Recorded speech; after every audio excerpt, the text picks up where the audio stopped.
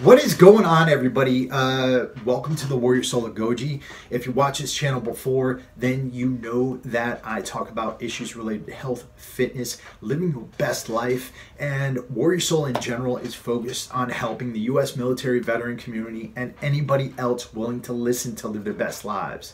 Reason why we do this is because over the past decade and a half of war, we've seen really high rates of veteran suicide, really high rates of veteran homelessness, and really high rates of chronic disease. 1 in 4 veterans admitted to the VA system has full-blown diabetes. And these are issues that I don't just want to raise awareness about. I want to deliver real solutions out there so that people can start implementing them in their lives right now. Today, I want to talk to you about an extremely important issue, and that is whether or not calories matter. Right? But particularly whether or not calories matter for your male hormonal health. Now, why is male hormonal health important? Well, your lifeblood is testosterone, and in many ways, testosterone is what's going to give you the drive, the zest for life that you have. And low levels of testosterone have been associated with depression, suicidal ideation, and a whole host of other negative health factors.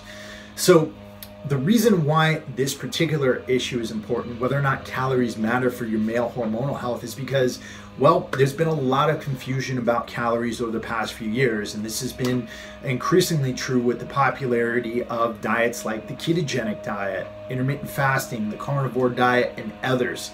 So a lot of people claim that the quality of your diet, the types of food you're eating, can negate the role that calories play in the outcomes in your body. And I've been a follower of the ketogenic diet for the past 6 years. It's helped me out quite a bit with a problem that I developed called ulcerative colitis. But I also believe that calories do in fact matter, and that comes from my knowledge of how the human body works, particularly in the realm of testosterone production. So if you are concerned with optimizing your testosterone production and you are concerned with making sure that you're producing healthy levels of testosterone, calories do in fact matter. And that's because of 2 things that are highly related to having a testosterone deficiency. The first one is an enzyme called aromatase, and the second one is a protein called sex hormone binding globulin. So let's get into those.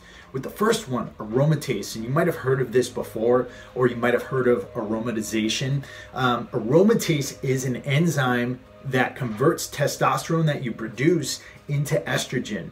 Now, this happens generally when men are producing high amounts of testosterone that they're not using, and because they're not using it, their body will convert it into estrogen, or an active form of estrogen.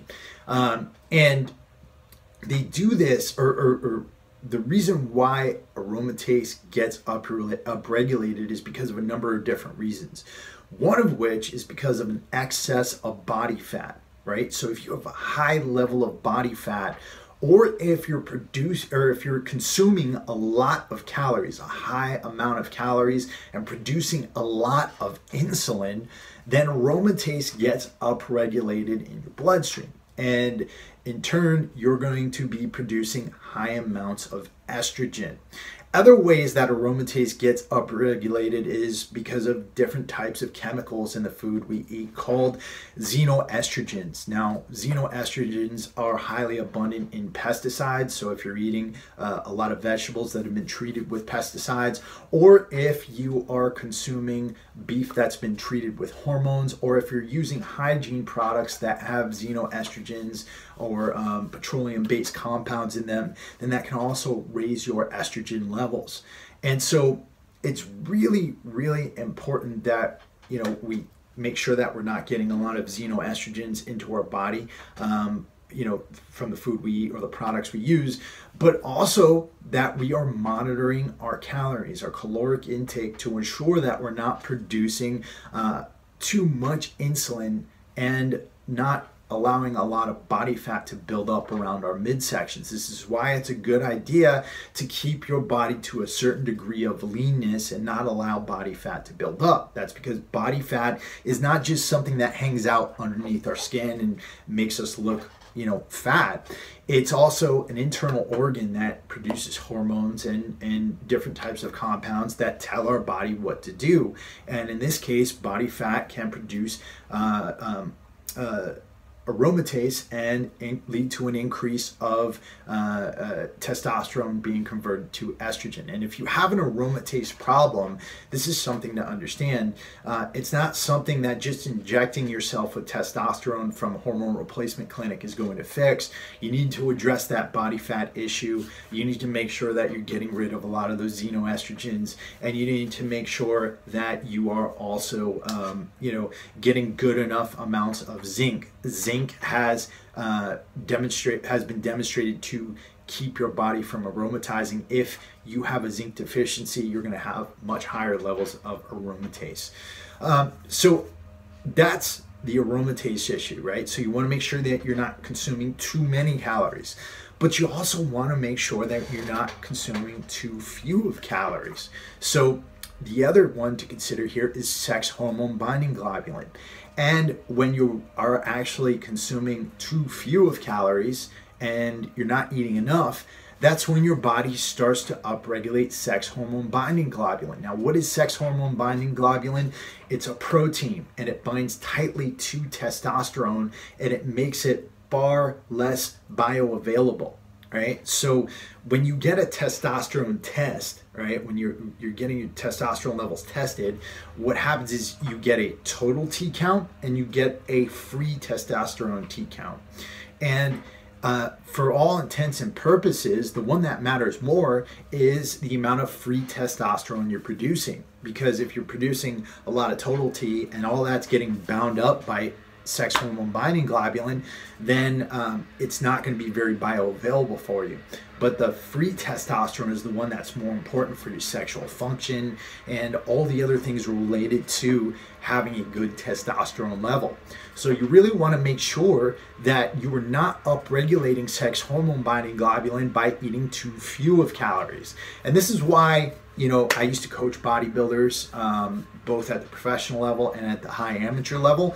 When you see these guys getting up on stage after they're doing such a crazy amount of dieting, a lot of times their testosterone levels are way down here. Their energy levels are low. Depression starts to set in those last couple of weeks, right? So what's a viable solution here?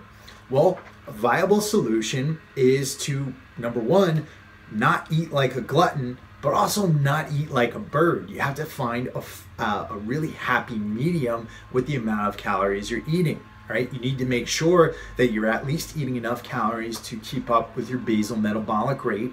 And you also need to make sure that you're not eating such an abundance of calories that it's going to lead to a fat buildup. So if you're out there and you're doing a bulk, for example, it's probably a good idea to stop bulking and to pull things back when you notice a lot of body fat adding up around your midsection.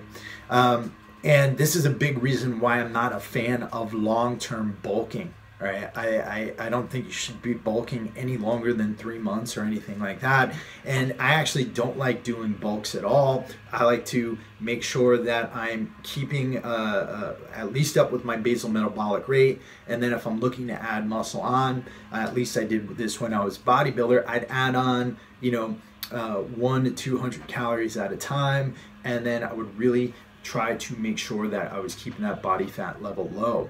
This is also a big reason why I would do a lot of HIIT training, high intensity interval training, even when I was trying to add muscle to my body. And that's why I still do a lot of high intensity interval training, and I move around a lot, even when I'm trying to put a little bit of weight on. So make sure that you're not eating like a bird, but you're also not eating like a glutton. Make sure that you're keeping your activity levels up even when you're bulking. And, above everything, also understand that beyond calories, nutrient density and digestibility are the most important things in your diet. So if you're not digesting your your food properly, that leads to inflammation, and that in turn can lead to higher levels of aromatase. But also make sure that you're chewing your food and you're getting everything, you're optimizing your digestion, and that you're getting all the nutrients that you need.